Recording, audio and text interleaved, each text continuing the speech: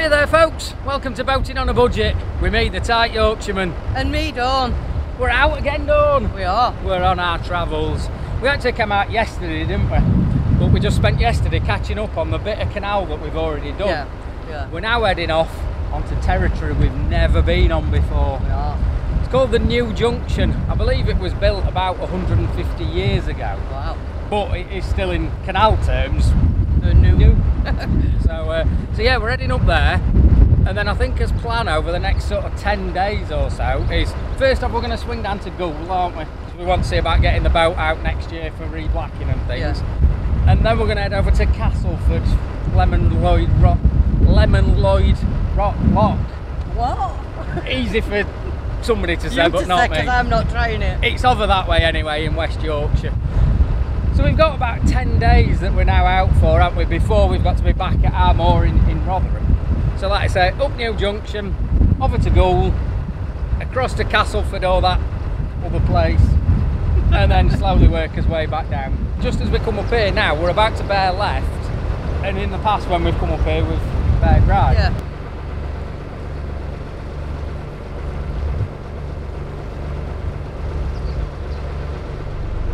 So we're now on that new section that we've not done before. We are.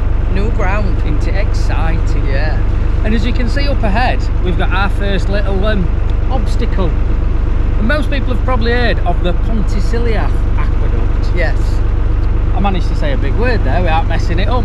The Pontyciliath Aqueduct, which is down in Wales, which is that massive thing, really high up, and there's not a chance I'd ever go over it. I'm surprised you're not in bed now. I was going to say, don't like heights, and I've not been looking forward to this because it is an aqueduct that goes over the River Don. So it's like Doncaster's version of the Pontyciliath, but it does still mean that you kind of look at each side and you've got a drop, and if I stand on a stool, my legs start shaking. So I'm not looking forward to this. Plus there's also, as you can see there's two guillotines that can come down so that when the river floods, it doesn't allow the water into the canal. So you've got to go under a big guillotine, then over an aqueduct, and then under another big guillotine. So that sounds to like, worry about then, is there? Sounds like right good fun to me, that. So brace yourself, let's see how we go.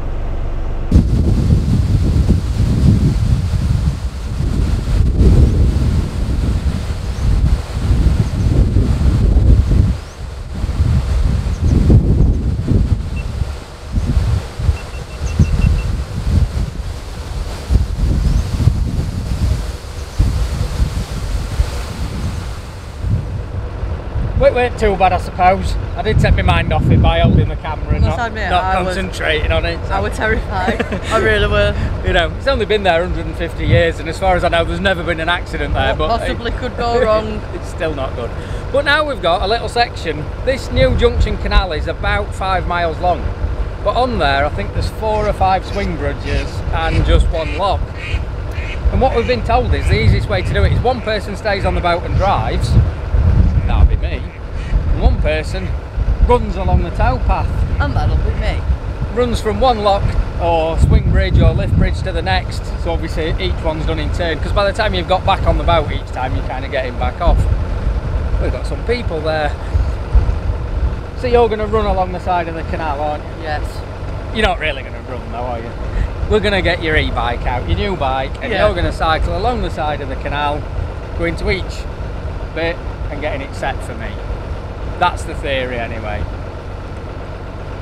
We've never actually done any of these type of swing bridges and things though, have we? No.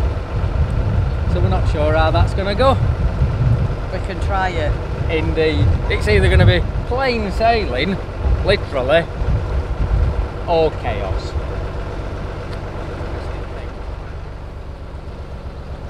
One thing that always baffles me, and I don't know why nobody's ever sorted it out, is when you're approaching something that you've never done before, you don't know which side the lock landing's on. You don't know which side you should be getting off the boat. No, that's it. So as we're coming up here now, we can see that swing bridge in front of us.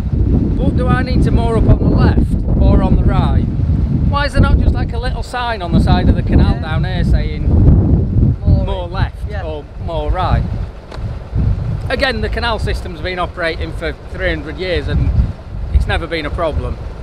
Along comes me and finds a problem where there isn't one. This first swing bridge then, we've moored up and come to have a look, see how it works. And what you're thinking, Dawn? Pretty straightforward. Yeah, looks to be sort of more or less the same as that lift bridge down there, doesn't it? Fairly simple instructions, follow it step by step. And then as you can see down there, you can maybe just make out we've got 2 lift bridges further on. So this is like we say, I'm going to come through this first one, I'll moor up here, and then we'll get your bike out. You can cycle off. Go on then.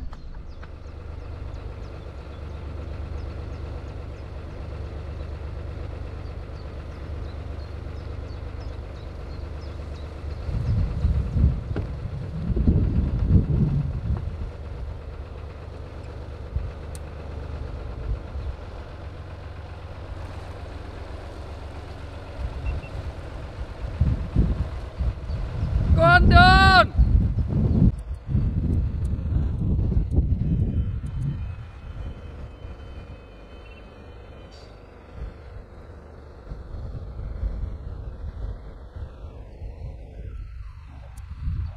So as we can see, the bridge is swinging round. Before I crash, I will get in there. It is quite a breezy day and it is blowing the boat about a bit. I've got my excusing.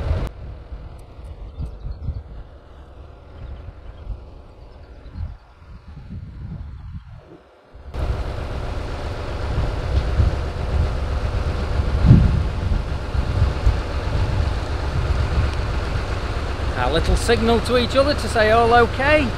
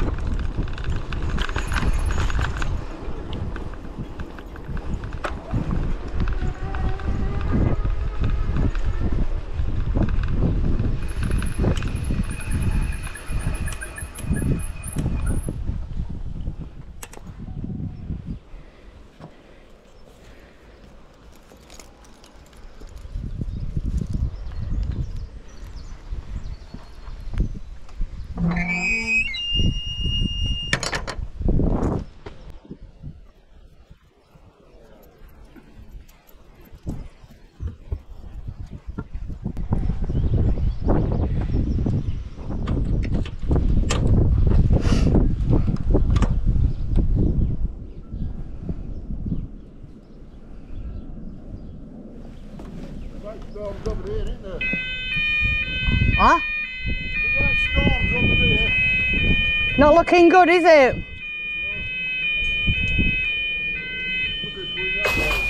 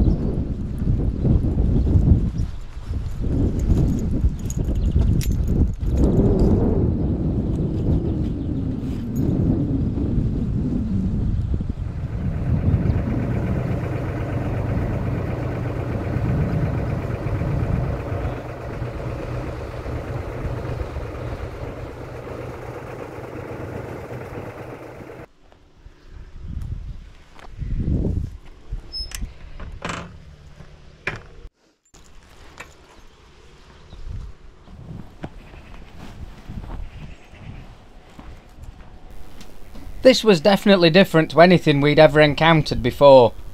You've got a large lock, probably approximately 200 foot long, and in the middle of that there's a swing bridge with a road going across it. Initially it had Dawn quite confused, because normally when you get to the control panel you have to put your key in and turn it on. But there was no keyhole to put the key in. So after much head scratching, she waited for me to arrive, and we had a little look round and worked out that the first thing you had to do was actually open the swing bridge.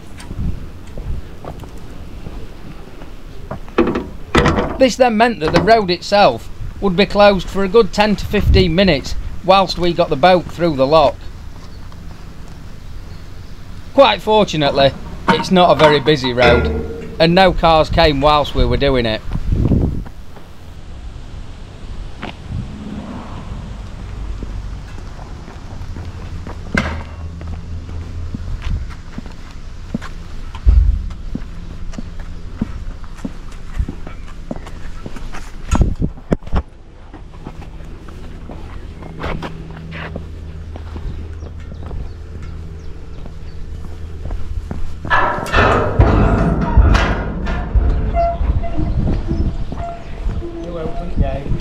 We're off.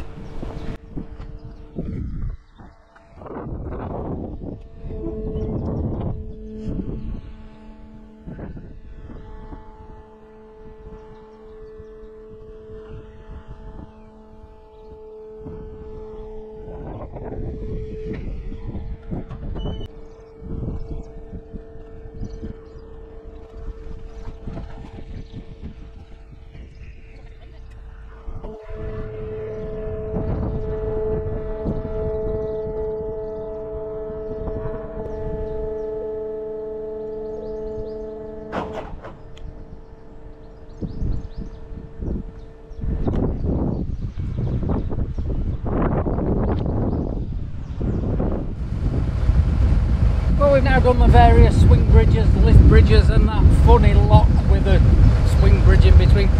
Not sure what footage we got of that on the GoPro, but we might on the way back sort of show a bit more of that, because it's quite interesting that. Anyway, you've got like a lock and a bridge in the middle, and One way out, was it? took for a bit of head scratching to work it out, but yeah, we're past that. We're now sort of coming towards the end of this new junction section of canal. We then swing a right and head over to the goal.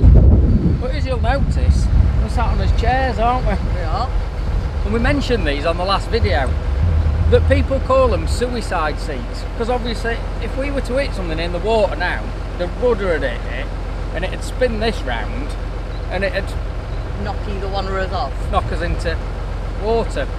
So what I've done is I've made a little bracket that's down here, and that stops the tiller from swinging too far. Just means I can just steer it now, sort of a little bit left and right, but it'll not swing right across. I'll show you a bit of footage of that. The basics to this system then is dead simple.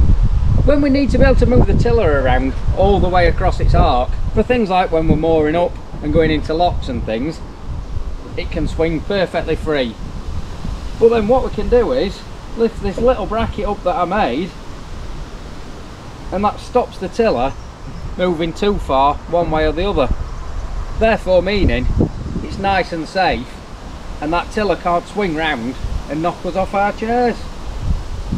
Just a little bit of box section steel, a few minutes welding, a couple of nuts and bolts, job's a good one.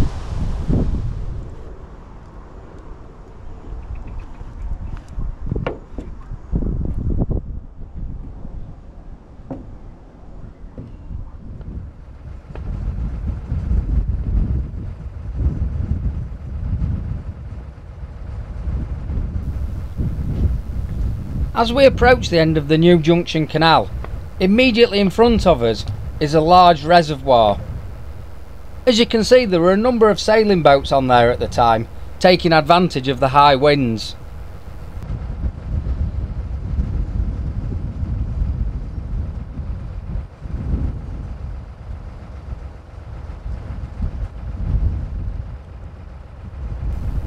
Straight in front of us there you can see how the reservoir and canal are joined directly together. There's no locks or barriers in between the two. The water flows freely in between canal and reservoir.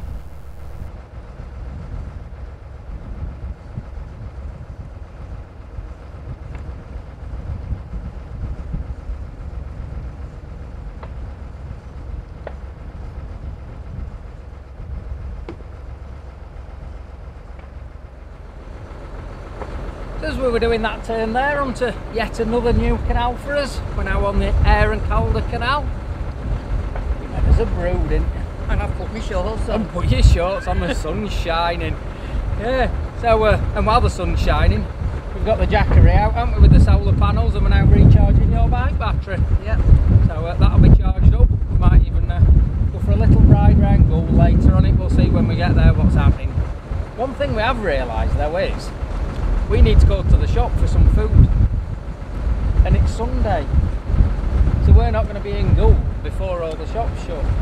So what, we're just going to say, so what we're going to have to do for tea and drink, going to have to be pub. Didn't really want to. Yeah, right. Yeah, I think we've got sort of, I think it's a couple of 3 hours cruise now down into Gould, and basically no locks or anything along the way.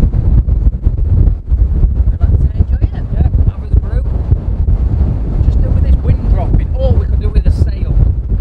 Yeah. Because part of the way up that new junction, I'm not really sure that going on the bike actually helped, to be honest, but part of the way up there, while I was basically having to wait for you, I was just in like neutral and the wind was just pushing me along, so like the ultimate tight Yorkshireman. We were a wind powered vessel. Yeah, if we got a sail up, we could just sail our way into Gould. And today's interesting fact, just happened to see that Robbie Cumming, who obviously quite a famous YouTuber and also television star, tweeted earlier because he's been in Gould recently, and apparently the name Gould is derived from the word for, I think it was open sewage. Nice. So I'm treating you for your holiday. We're going to the town of open sewage.